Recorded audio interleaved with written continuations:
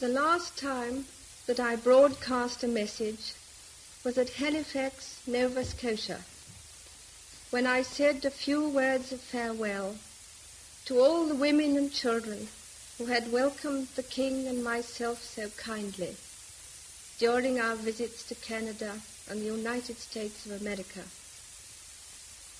The world was then at peace, and for 7 happy weeks we had moved in an atmosphere of such goodwill and human kindliness that the very idea of strife and bloodshed seemed impossible.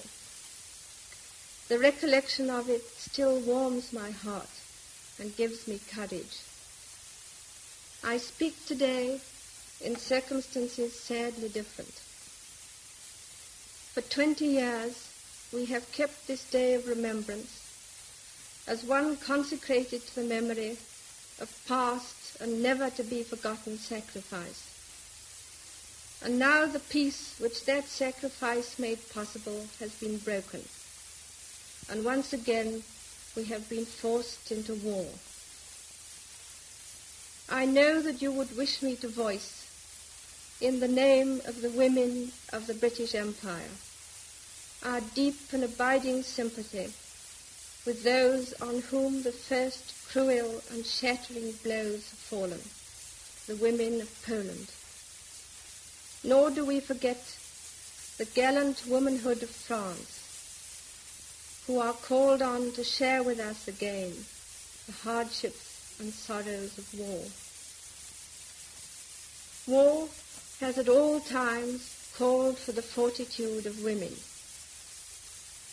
Even in other days, when it was an affair of the fighting forces only, wives and mothers at home suffered constant anxiety for their dear ones, and too often the misery of bereavement. Their lot was all the harder because they felt that they could do so little beyond heartening through their own courage and devotion the men at the front. Now this is all changed, for we, no less than men, have real and vital work to do. To us also is given the proud privilege of serving our country in her hour of need. The call has come, and from my heart I thank you, the women of our great empire, for the way that you have answered it. The tasks that you have undertaken, whether at home or in distant lands, cover every field of national service. And I would like to pay my tribute to all of you who are giving such splendid and unselfish help in this time of trouble. At the same time, I do not forget the humbler part which so many of you have to play in these trying times. I know that it is not so difficult to do the big things. The novelty, the excitement of new and interesting duties have an exhilaration of their own. But these tasks are not for every woman. It is the 1,001 worries and irritations in carrying on wartime life in ordinary homes which are often so hard to bear. Many of you have had to see your family life broken up, your husband going off to his allotted task, your children evacuated to places of greater safety. The King and I know what it means to be parted from our children, and we can sympathize with those of you who have bravely consented to this separation for the sake of your little ones.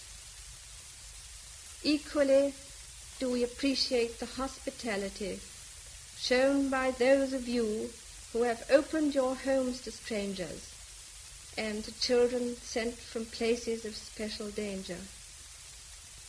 All this, I know, has meant sacrifice. And I would say to those who are feeling the strain, Be assured that in carrying on your home duties and meeting all these worries cheerfully, you are giving real service to the country. You are taking your part in keeping the home front, which will have dangers of its own, stable and strong. It is, after all, for our homes and for their security that we are fighting.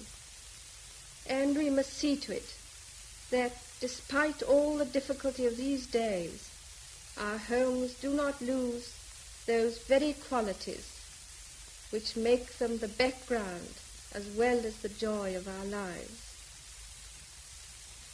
Women of all lands yearn for the day when it will be possible to set about building a new and better world, where peace and goodwill shall abide. That day must come. Meantime, to all of you in every corner of the empire who are doing such fine work in all our services, all who are carrying on at home amidst the trials of these days, I would give a message of hope and encouragement. We have all a part to play, and I know you will not fail in yours.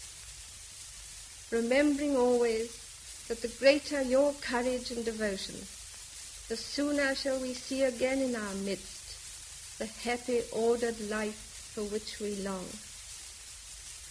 Only when we have won through to an enduring peace shall we be free to work unhindered for the greater happiness and well-being of all mankind.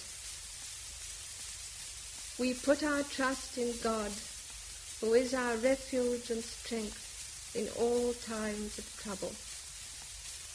I pray with all my heart that he may bless and guide and keep you always.